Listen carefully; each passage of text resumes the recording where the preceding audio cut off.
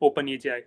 Uh, to begin with, who am I? My name is Tarun Jain. I'm a data scientist at AI Planet. So it's a Belgium-based AI startup, and I lead the team of the data science team. And I'm also a Google developer expert in AI/ML, and I've given few talks related to Gemini, transformers, and everything around it. And I'm also part of Google Summer of Code 2024. The organization name was Redden Lab, and I was also part of Google Summer of Code in 2023. The organization name was CA Microscope. In my free time, I probably share few videos on my channel called AI with Tarun. If not, I watch anime and I read manga. And yeah, that's some cool picture that I took last time when I was in Dubai. All right. So before we can jump into agentic workflow, it's better to understand what Gemini can do. What are the different features that one can build using Gemini? So there are three use cases that I usually enjoy when I build application using Gemini. The first of them is multimodal. So multimodal is the feature where if you have any image and if you want to chat with that particular data source. So by data source, I mean it can be image, it can be audio, it can be video, it can be anything, right? If you want to ask any queries which is related to the data, this is where multimodality comes into the picture. And in order to configure this using Google Generative AI, you just have to import the library.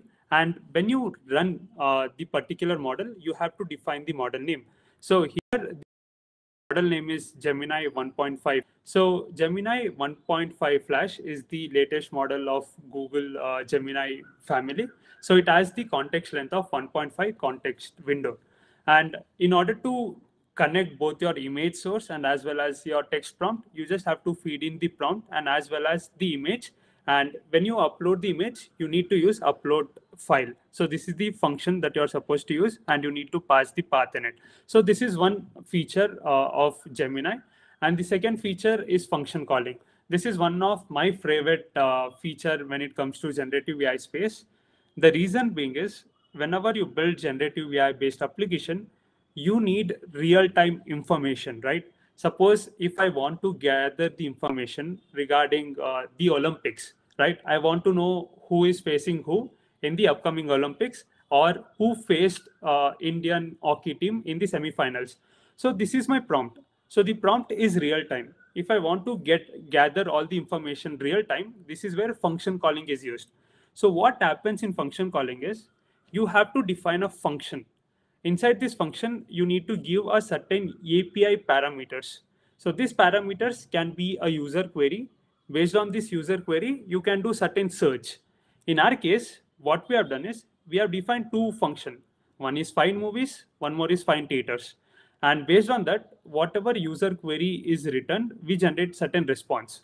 So this response is being passed as a tool to your large language model so that it can get additional context from real time. So this is where function calling comes in, and it's a pretty amazing feature when it comes to large language model. And you have a complete tutorial on how function calling actually works. So this is the link. If anyone is interested in implementing function calling end to end, I suggest you watch this video. So the link is function calling Gemini. Probably you can take the screenshot. Cool. And moving on with the last feature, which is very exciting, is the prompting with video.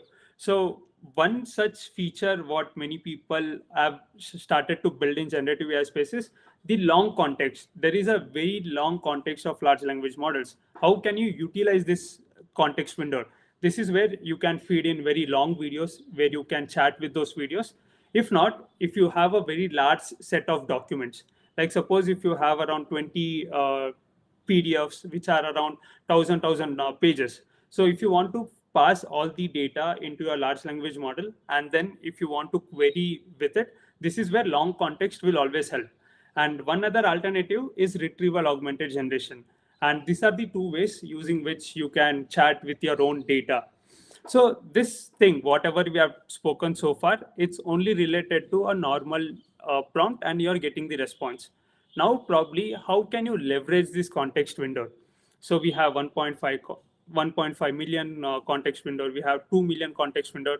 What is the use of it? How can we leverage them?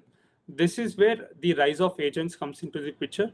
So in the 2024, in the beginning of the year, Andrew Ng, the founder of Coursera and deeplearning.ai, he made a tweet saying that I think AI agentic workflows will drive massive AI progress this year.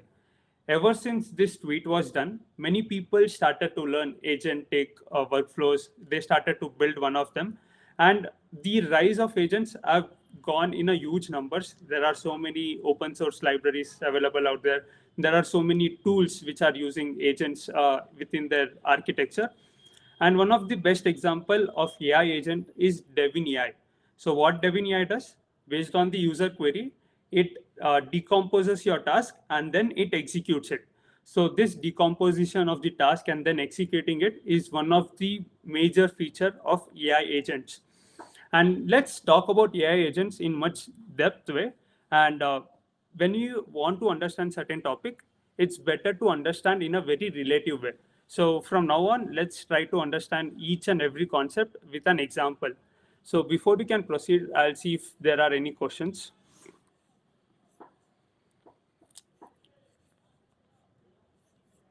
Okay. So let's start with what is agentic workflows by looking into a real-time example. So let's take an example. You want to build an application, a software application. So whenever we build any app, we have certain requirements that we need to look into. So these requirements can be the UI changes, the backend fixes, what are the AI features that you need to build. You have a roadmap. So based on this roadmap, you have certain tasks that you need to execute. So once you have the task to execute, you do the planning. So if there is a UI fix, there is a certain team who will work on UI.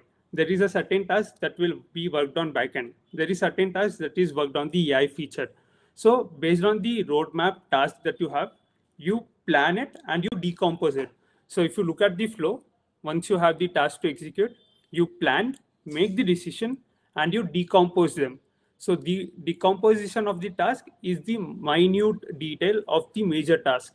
And in order to execute the decomposed task as well, you have your own expertise. By your expertise, in the sense, you have already worked on the project, you know what to build. So this is where you use your memory. So memory is nothing but your previous experience. And then you also have the requirements of tools that you need to use. So it can be React programming, it can be PyTorch framework. So for each task, you have your own knowledge, you have your own previous experience to execute the task. So once you start executing the task, you have the end result. So as you can see, once you get the result, there is a tester. It can be a client, it can be a customer, it can be anyone. He will test the result that you have built for the task. And then if he is satisfied, then ready to give it to the end users as well. If the tester is not satisfied, you will go back and do the planning. You will decompose the task, use your learnings, implement that, get the result. So this learning curves keeps happening in the software or IT industry, right? So this is very simple process. We do this in entire, we actually perform this in our entire day. So this is the process of task execution. So let's relate this example to a human-like agent. So what is agent in the first place?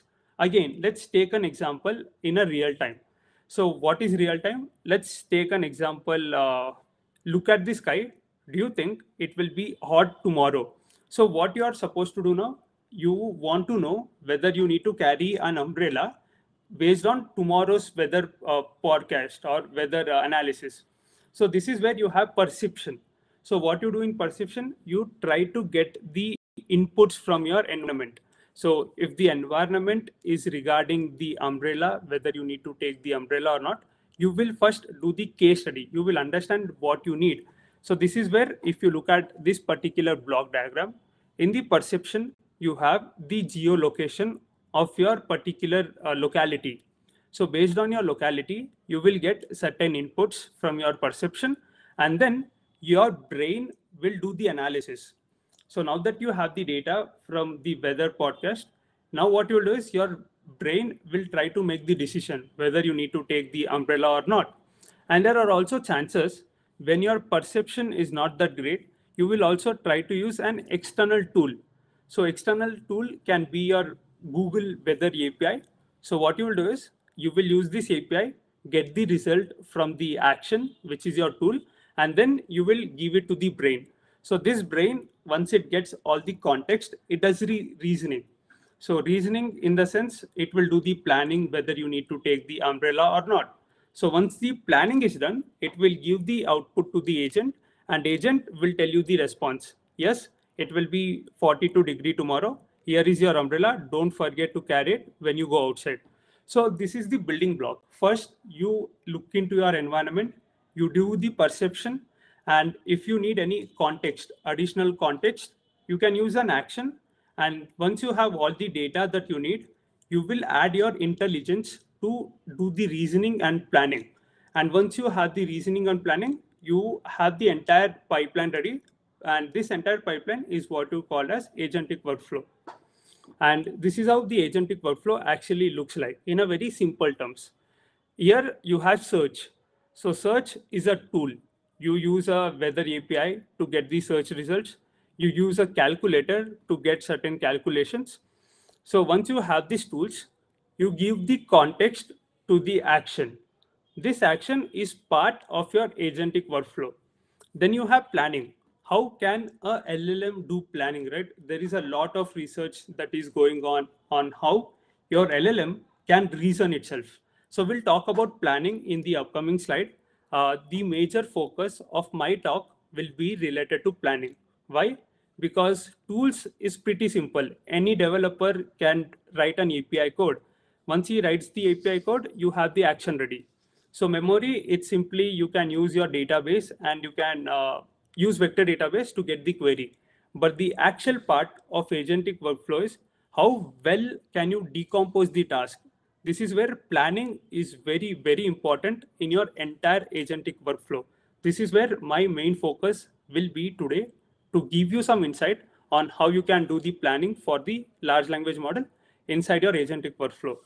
So here you have a prompt technique called reflection. Then you have one more prompt technique called self-critic. You have chain of thoughts. Then you have subcode decomposition. Based on this planning, you are able to get certain observation. Observation is your result. Combining everything is your agentic workflow.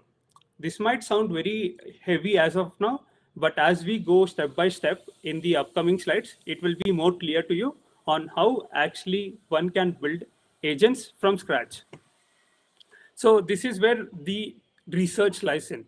I'll only focus on the brain part, which is the planning. The reason I've already said, because action and tools, it's a very developer friendly, anyone can write the code. The major part lies in the brain. How can a large language model think? How can it reason? So this is where if you look at this part, okay. So we'll look into the reasoning and planning. And in reason, you have multiple options. You have COT, you have zero-shot COT, self-consistency. Then you have plan reflection. So inside plan reflection as well, you have multiple research that goes on. So our main focus will be COT, tree of thoughts, and the React, so that it will give you more clarity on what you need to do after this session.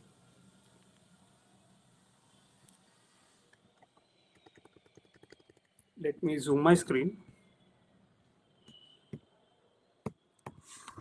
Okay, so now let's look into a closer look on how a large language model can plan and how it can reason. So we'll start with the planning part. So for planning part, every one of us who is in this call have worked with Gemini or OpenAI before. You just have to give a prompt, you get the response.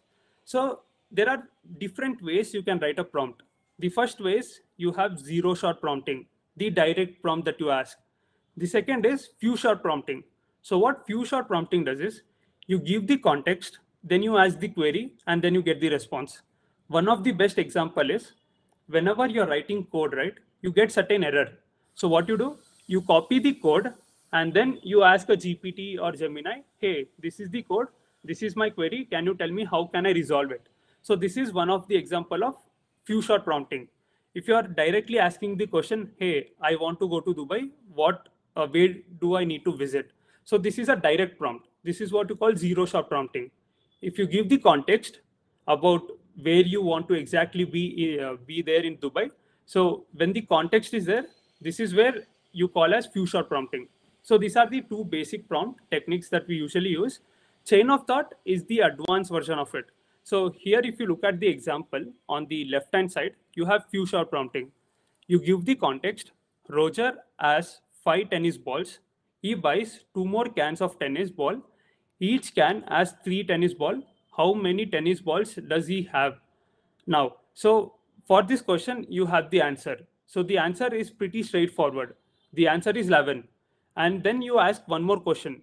So this is your query. So the second part is your query. The first part is your context. Based on this, if you look at the result, it will directly give you the response. The answer is 8, which is wrong, right? Whenever you want to build any LLM based application, it should go step by step rather than directly giving you the response.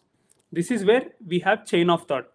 If you look closely in your context, now when you have the answer, it is going step by step rather than directly showing you what is the answer. This is where chain of thought comes in. So what chain of thought does is, whatever query you give, it will break down into step. Let's take another example so that it is very clear to you. So here you have a same example using OpenAI on my left hand side, using Gemini on the right hand side. If you notice carefully, I went to the market and brought 10 apples. I gave 2 apples to the neighbor and 2 to the repairman. I then went and brought 5 more apples and ate one. How many apples did I remain with? I asked a simple prompt. But if you look at the response, the first line, it starts with, let's break down. Let's solve this step by step. So this step by step solution, this breakdown of solution is what you call as chain of thought. And this is already implemented within your many large language models. It can be Claude, it can be Gemini, it can be OpenAI. So this is one of the example of chain of thought reasoning. Now you have tree of thoughts. So let's understand why tree of thoughts, why chain of thoughts. Chain of thought, it is good. It is able to give you step-by-step solution. But what if this particular step, let's suppose you have 5 steps, the second step is further decomposed into multiple steps.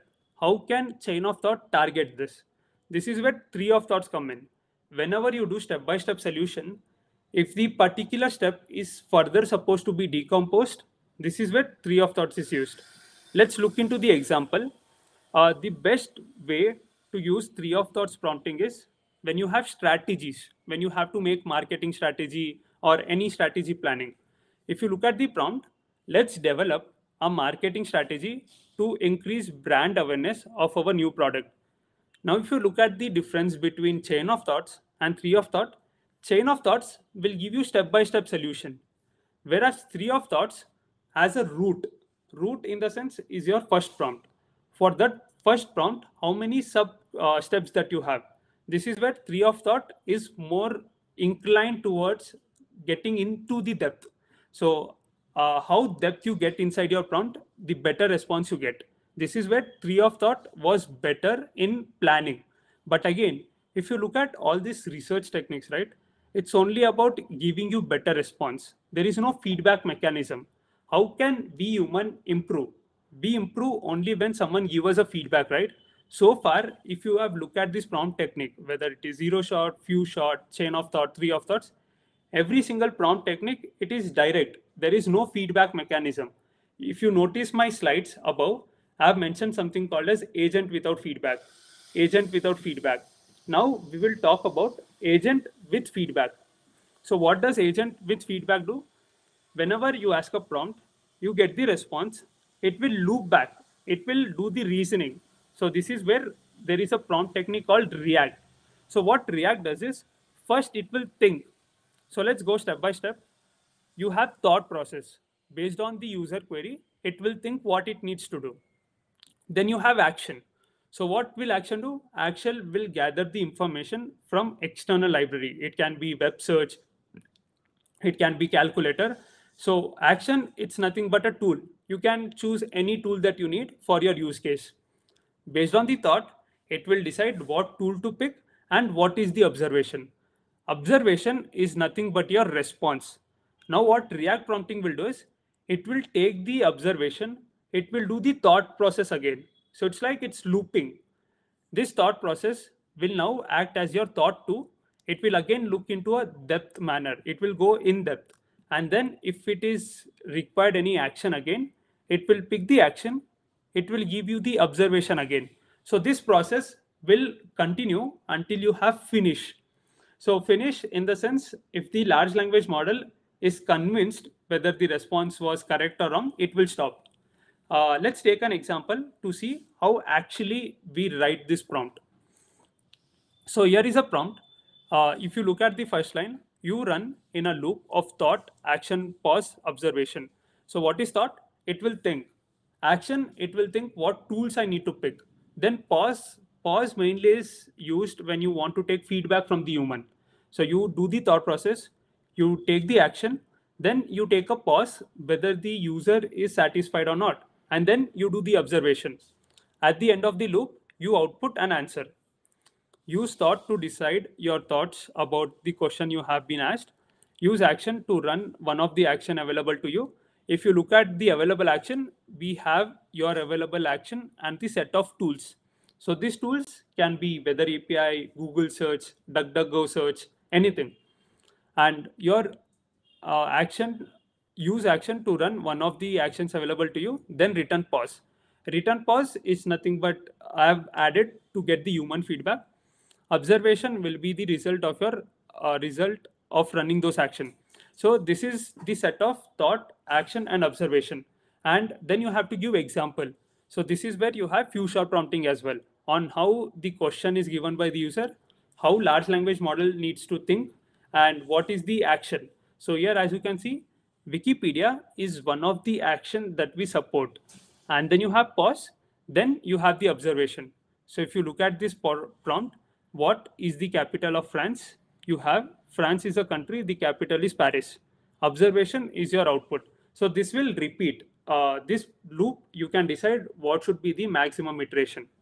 And once this is done, you can also look into the response. Here I've asked who won T20 World Cup 2024. So this slides was prepared for 1 month ago. And during that time, I added this prompt and I got the response back. It's a real-time prompt. So the T20 World Cup happened in June 2024. And if you ask this prompt to a normal Gemini, Claude, or OpenAI without any Google search, it won't answer this. But if you use React prompting along with action, you're able to get this kind of results, which is in real time and with feedback mechanism. This is where agentic workflows are very powerful when you have the functionality of reasoning and planning. Again, just to give you a disclaimer, it's a pretty early stage of research. There are so many advanced techniques as well. There are so many techniques which are not better to give the response. So this is where there was also one more tweet from Andrew Wenzi. AI agents are gimmicky. Sometimes it is great. Sometimes it doesn't return what you need. So this is just a disclaimer to those who want to build agentic in their production. So what are the possible use cases that enterprise can get into? Most of us, the coders, we write lots of code. And if you're maintaining an open source repository, it becomes very important to write a technical documentation.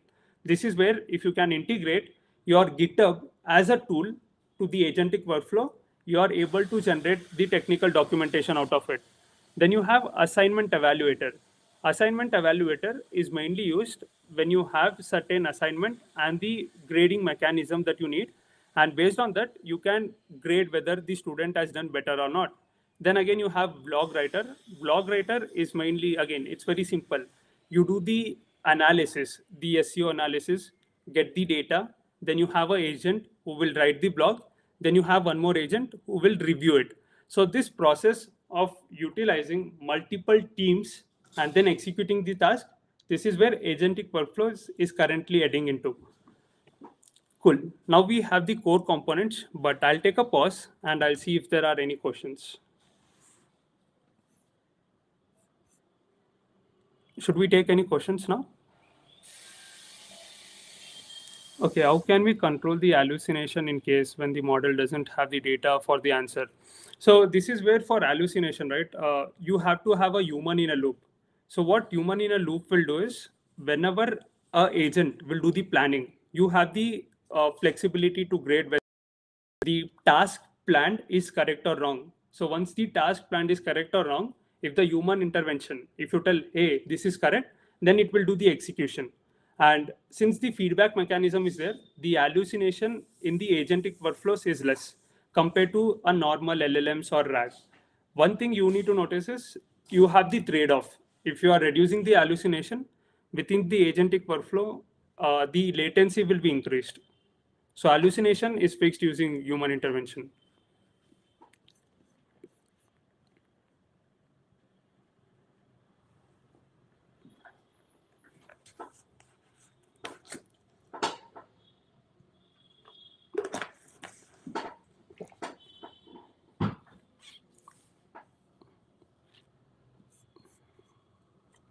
Cool. Let's wait for a few seconds. If there are questions, probably we'll take the questions. If not, we'll proceed with the slides.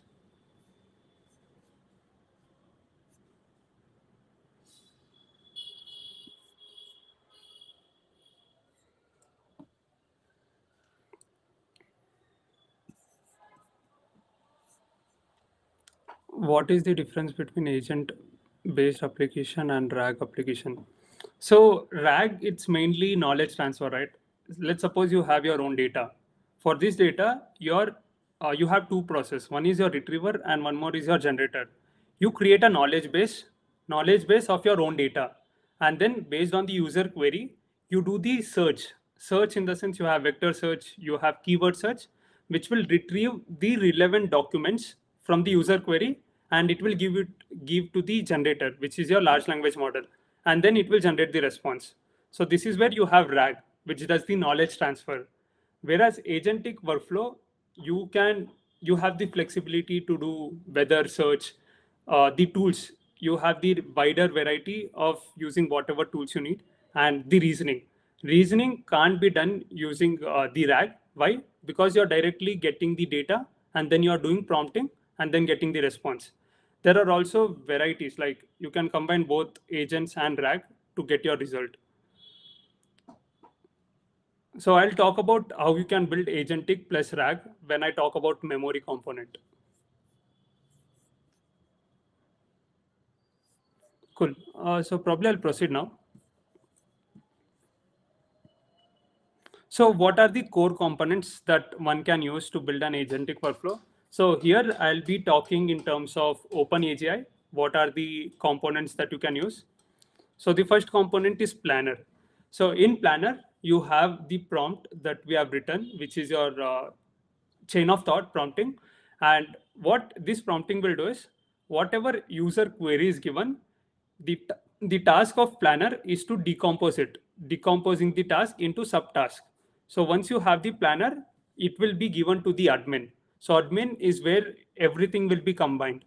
So once the Planner is done, there might be chances that you need to have the support of action. Action in the sense tools to get the external information. It can be GitHub, it can be your Drive, it can be Google search, it can be DuckDuckGo search, it can be your Notion link, anything from where you need to get your data. So this is where action is used. For example, as you can see, when a user queries the agent uses a search action to gather information and then process action to analyze it. So action is also a part of the tool that you can use to gather the data. Then you have memory. So if you are learning RAG is a separate topic where you just get the data and you do the search, pass the relevant data to the generator and get the response. This concept can be used as a memory. So how can this be used? Let's take an example. You're building an agentic workflow for product documentation. There might be high chances that you have planned 10 different tasks.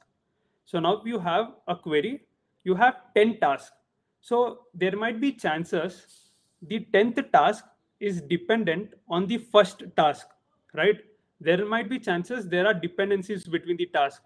So this is where you need to get the relevant previous experience and give it to the admin. So this previous experience, in order to fetch the relevant part, this is where RAG is also used within your agentic workflow, so that you can get the relevant previous experience for the given user query. So this is where memory and RAG can be used. If not, there are people who are using SQL to get the relevant information. If not, there are also people who are using vector databases to do the vector search. Vector search or RAG, probably it's the same thing, because the major component within your RAG is also a vector database, because that is getting you the relevant document. That relevant document is the very important part when you have multiple tasks, and when you give this task to the next admin, right, you only have to give the relevant task. So this is where memory and RAG can be used. And then comes admin. Admin, you can think of it as an agent. You have the planner, you have your action, you have your memory. Combining all these things, you can give it to the admin. So admin is where all the things will run step by step, where you will plan first, then if required, you will take the support from the action. Then if there is any dependencies on the previous task, you will use the memory, and then it will generate the response, where LLM is the core part of your admin. As you can see, from planning to task execution and defining the brain, which is what LLM to use and whether or not to use memory. So admin decides what needs to be done. And then we have workers. So this is where we are heading towards multi-agent architecture. So what multi-agent architecture does is, let's take an example. You want to write a blog article. So when you want to write a blog article, the first thing is you need someone to do the analysis of the keyword. What is the SEO? What are the keywords people are searching for? Once the research is done, you have a writer who will write the particular article, who knows what needs to be framed. Then you have a evaluator. Evaluator in the sense, he will check whether the written blog article is right to be sent to the public or not. So you have three different teams. You have a research team, you have the writer team, you have the validator team. So this entire team is what you call as workers. Each worker is expert in its own area. So you can define the role. Each worker has its own role. So we have the researcher role, we have the writer role, and we have the validator role. So admin, what it can do is it can add all these workers within its execution process, so that researcher can get the tools, execute it first, pass the observation to the writer. Then writer will take the result, it will process the thought, action, observation. The observation will be given to the validator. So this entire pipeline of using multiple agent is what you call as workers in OpenAGI. So let's look at the pseudocode to give you more understanding of how it can be executed. So I'll probably open my VS Code. Is my VS Code visible?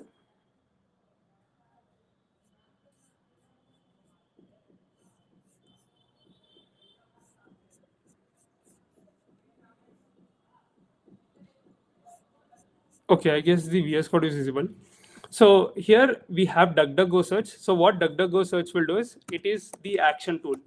It will gather the information on the Google search. I mean the normal search. And then you have admin. So what admin will do is, it will combine the planner, memory,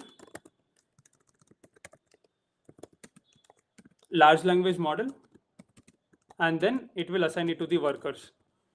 So Gemini is the LLM that we are using. So in Gemini, we will be using Gemini 1.5 Flash, which will help us with the larger context window. Then you have memory. So memory, it's mainly used short-term memory, where we have used RAG to get the relevant information for the given user task. So this is where it is very important, right? Why do we need memory? If I am building something, there might be chances that there is a relevant task which I've already done. So in order to get that relevant task from memory, you can use RAG. Then you have planner. Planner is where the task decomposition will happen. Task decomposition of the user query. So workers is where you can define different teams, each assigned with its own role. All right. So the first step is we start with planner. So planner, based on the given query, it will decompose the task into subtasks. So subtask, it's nothing but you have the task name, you have the description. Now what you do is you define your large language model. So you can get your API key. In order to get your API key, you just have to go to aistudio.google.com, click on get API key. And once you click on get API key, you just have to click on create new key and you will get your new API key of Gemini. So once this is done, you can paste it here and you are defining your model, which is Gemini 1.5 flash. Then you have Gemini temperature, which is 0.1. So how do you define the temperature size? If you want your model to have randomness in the response, it can be close to 1. If you don't need randomness or creativeness, you can keep it close to 0. And once you have defined the environment variables, you can configure your Gemini model by just calling load from env config. So once this is done, we will define our workers. So what is workers? As I already said, each worker is a team by itself. So here if you see, the use case that we are building is a customer analysis agent. So what customer analysis agent will do is, it will do the market research on AirPods Pro and it will gather all the information on it. So the first worker is customer feedback collector. It will use DuckDuckGo search. It will gather all the information and it will store in the memory, so that once the observation of feedback collector is done, it will pass to the data analyst. So if you look at the maximum iteration, this is where I said thought 1, action 1, observation 1, thought 2, action 2, observation 2. So this multiple iteration is defined within your worker. So by this, you might have understood that worker is a reasoning based agent. So worker is using reasoning prompt. By reasoning prompt, we mean React. Whereas planner, since it is decomposing the task step by step, this is where chain of thoughts is used. So planning plus reasoning. Planning is for getting your task done. Reasoning is to execute your task, where React is more beneficial because it has the capabilities of reasoning itself. And once the observation of feedback collector is done, it will pass to the data analyst, where it will analyze all the data trends and then it will create a report that needs to be given to the user. So gather the information, create the report, give it to the user. And admin is where you combine all the things. So you combine the planner, you combine the action, you combine the memory and the large language model. So once the admin is defined, you have to assign the workers in a sequential order. So first the feedback collector, second the data analyst. So you assign the worker in the sequential order. And once you assign the workers to the admin, you directly have to run query and description. So once you give the query and description and run the particular agent, you will get your response. So I hope the response is visible. Yeah, so we do have the response. It is in the, it's probably in the JSON file, and you have the report completely within your title. And this is where it will run multiple times to execute your observation. And you have few more examples, which we have added in our OpenAGI examples. And you also have a cookbook where you will find more examples. So there are different LLMs that you can use. If someone wants to work with workers, then you can use OpenAI, Gemini, or Azure OpenAI. You can also use cloud. So closed source model are better to run agentic workflow. If you want to run just single agentic workflow, we recommend you to use open source LLMs, and you have single agent execution where you can use Grok. So Grok, it's mainly used for faster LLM inference. And you can use any open source model. It can be Mistral, it can be Gemma, any model that you want to choose from Grok. So this is about the code implementation. I just have added all the code here as well. Probably you will get the slides so that you can refer to this after this session as well. Cool. So this is the repository, OpenAGI, and you have the link, GitHub, AI Planet Hub, OpenAGI. If someone wants to build agentic workflow, you can scan the QR code as well. So I'll just wait for a few seconds until that you can scan the code. So it's a GitHub, it's completely open source.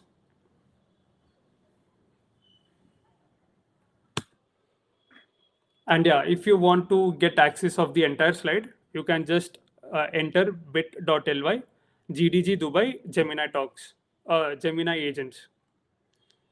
And these are my social feed. If in case you want to connect with me after this session where you want to discuss more about LLMs, RAG,